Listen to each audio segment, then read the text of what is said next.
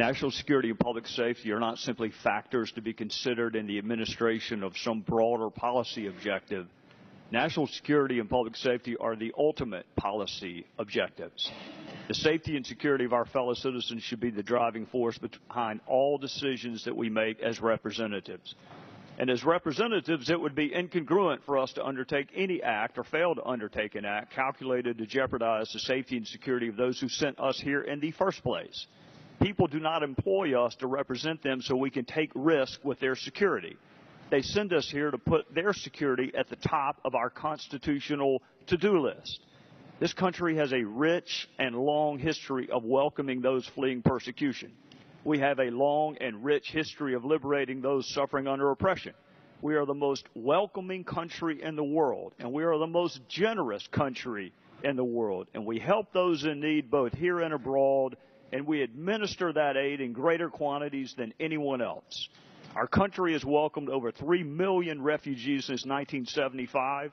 We consistently provide aid to those in need. We provide protection for those who cannot protect themselves.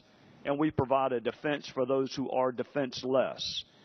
Regrettably, the world we find ourselves in is imperfect and seemingly becoming more imperfect. It is because we are free and secure and an orderly society rooted in public safety that we are worthy of being generous to other people.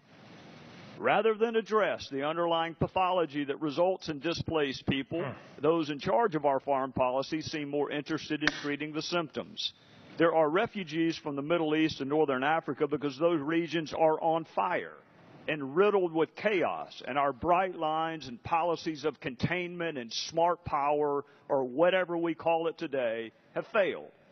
Terrorists took the lives of over 100 innocent people in France and injured many more for no other reason than the fact that they could. They killed 100 because they couldn't kill 1,000. And their objective is evil for the sake of evil. It is murder for the sake of murder. It is wanton and willful violence, premeditated depravity, calculated to take as many innocent lives as possible. The acts of barbarism committed against the people of France are the latest in a long line of malevolent acts committed against innocents. And that line is not likely to be over. CIA Director Brennan said what happened in France was not a one-off event. We also know ISIS terrorists are intent on finding ways to attack America and our allies, including here. Director Brennan said ISIS has an external agenda they are determined to carry out. Another administration official said, I wouldn't put it past ISIS to infiltrate operatives among refugees, so that's a huge concern of ours. Those are not the words of some GOP presidential hopeful. Those are the words of our very own intelligence officials who serve this administration. The president has said he's too busy to debate the critical issue, and unfortunately what passes for debate in this political day and age is some absurd conclusion about widows and orphans. It is precisely that kind of hyper-partisan conclusion designed to cut off debate rather than discuss foreign policy that united this country in only this one fact. We have no idea what our foreign policy is in the Middle East. The people I represent are kind and generous, and they are asking this administration and this president one simple question. What assurance can you give us with respect to our public safety and national security? And so far, no one has been able to provide that assurance. On Monday, the president said the country would continue to accept Syrian refugees, but only after subjecting them to rigorous screening and security checks. Those are wonderful words. But at some point you have to ask, what does that mean? And the head of our own FBI said the concern in Syria, the lack of our footprint on the ground in Syria, that the databases won't have the information we need. So it's not that we don't have a process, we don't have any information. So you're talking about a country that's a failed state, that doesn't have any infrastructure. All the data sets, the police, the intel services you normally would go to and seek that information don't exist. That is not a Republican presidential hopeful. That is the head of the FBI.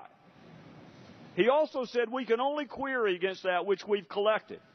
And so if someone has never made a ripple in a pond in Syria, or I'll add any other place, in a way that would get their identity or their interest reflected in our database, we can query our database until the cows come home.